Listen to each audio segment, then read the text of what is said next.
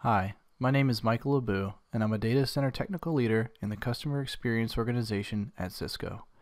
In this video, we'll be going over the Nexus Switch Intersight device connector and how to connect and claim your device in the Intersight portal.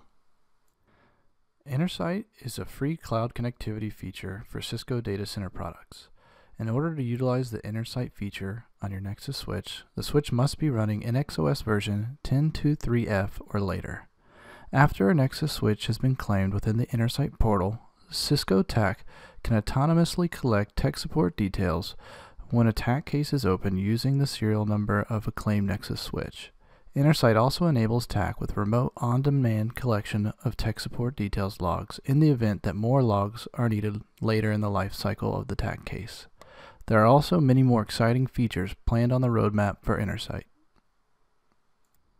Next, let's walk through what configuration is needed in the lab. We can see that our lab switch is a Nexus 93240YC FX2 running NXOS version 10.3.4a. If we run the command show system device connector claim info, we see that the serial number is provided. However, we receive an error while trying to fetch the claim code. This is because the switch is not connected to the Intersight cloud. If we check the output of show system internal Intersight info, we get a little more info about why there is no connectivity. In this case, DNS is not configured, along with a few other necessary configurations to allow the switch to connect to Intersight. Let's go ahead and configure the switch for domain lookup, give it a domain name and name servers, and finally provide it with a proxy server. A proxy is not always needed and will depend on each environment. However, in the case of this lab, we need one configured.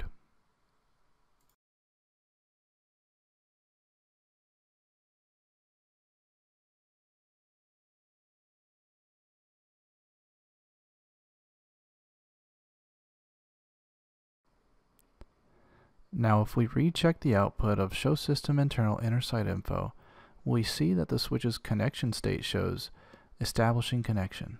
This can take a few minutes, but the status should change to a connected state.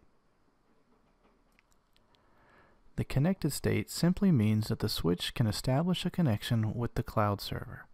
We still need to claim the switch from the Intersight portal to get the benefits of Intersight. Next, let's check the output of show system device connector claim info, so we can collect the serial number and security token which will be used to claim the switch in the Intersight portal. We can see that currently the claim state shows as not claimed.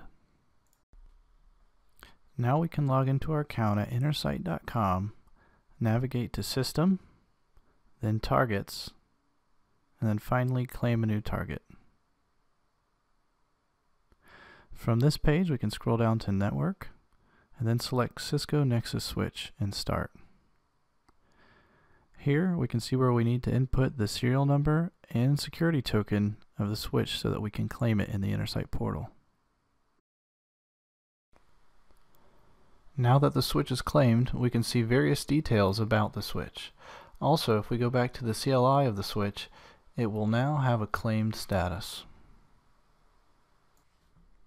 That concludes this video on Nexus Intersight. Thanks for watching.